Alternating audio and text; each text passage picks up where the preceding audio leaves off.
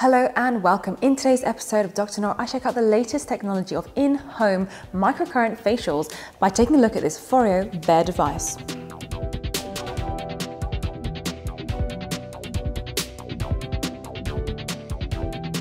As a cosmetic doctor, I often get asked, hey Dr. Nora, what can I do to keep my skin looking healthy, fresh, youthful and radiant?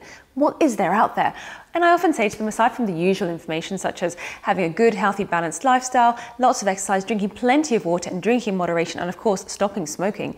Apart from that, also wearing a good moisturizer and slopping on that sunscreen, especially if you're outside in the sun. So you can imagine I was pretty excited to hear that there was some new technology out there that uses microcurrents through your skin to keep your muscles nice and firm and your skin looking plump. But first up, how does it actually work? Well, the Bear device releases T-sonic pulsations. Now, T-sonic actually stands for transdermal, which means through the skin. Sonic pulsations, which are pulsations of electrical impulses through the skin through these two electrodes at the top. And what happens is whilst you glide it through your skin, it actually releases 100 pulses per second, which is pretty fast. And each pulse is 0.3 seconds in duration. So you can imagine really quick impulses through the skin as you're gliding it through. It supposedly helps to release ATP, which is an energy that is released from cells. Now, once ATP is released from cells, it actually helps to decrease fluid and increase blood and circulation in the area that is being treated. And the net result of this is to helping to increase the amount of elastin and collagen. Now, whilst the use of microcurrent stimulation hasn't yet been studied in humans, we have seen it studied in mice, and certainly there is a degree of ATP production. So who can actually use this? Well, there are a lot of celebrity endorsements out there, and if you just type into Google Foreo celebrity, you're going to come up with a heap of them, and lots of people love it. But there are some people out there who cannot simply use this, and this is found within the product manual, which I have to say is fairly on the small side, so you might need a magnifying glass. But to summarize it for you, it should not be used in people who have got implantable devices anywhere else in their body. It should not be used in people who are pregnant because we haven't studied the effect of this in pregnancy.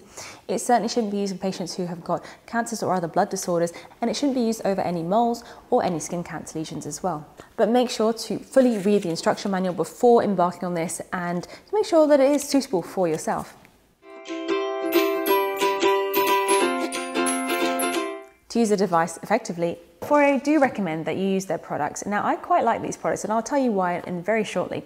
There is a microfoam cleanser, which essentially is used to clean the skin before you apply the serum, which is prior to the actual device itself. Now, with regards to the microfoam cleanser, why do I like it? Well, if you look at the back on the ingredients, it's packed with vitamin E.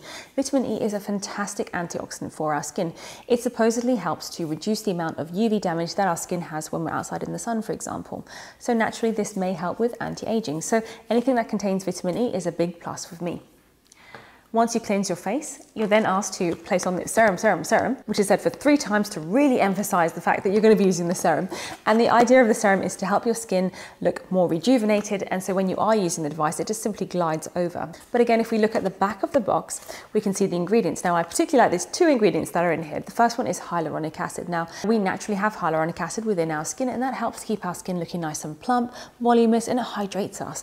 And so we know that hyaluronic acid can be made as a man-made product, for example, that we inject into our lips, but also as a skincare product as well. So that is also a big plus for me. The second thing that I quite like in here is the fact that it has got squalane in it. Squalene is a fat or a lipid that is found naturally in our skin. Now, unfortunately, as we get older, say over the age of 30, where everything starts going downhill, the amount of natural squalene that we have in our body starts to decrease. Squalene is responsible for keeping our skin looking hydrated, and it actually helps as an antioxidant to decrease the aging process. But for squalene to be incorporated into cosmeceuticals, for example like this cream, it needs to be hydrogenated, and so it is therefore called squalane. So if you ever do see any products that contain squalane in it, that is where it comes from. So the fact that the combination of these 2 products has vitamin E, hyaluronic acid and squalane, it's a pretty good starter for your skin.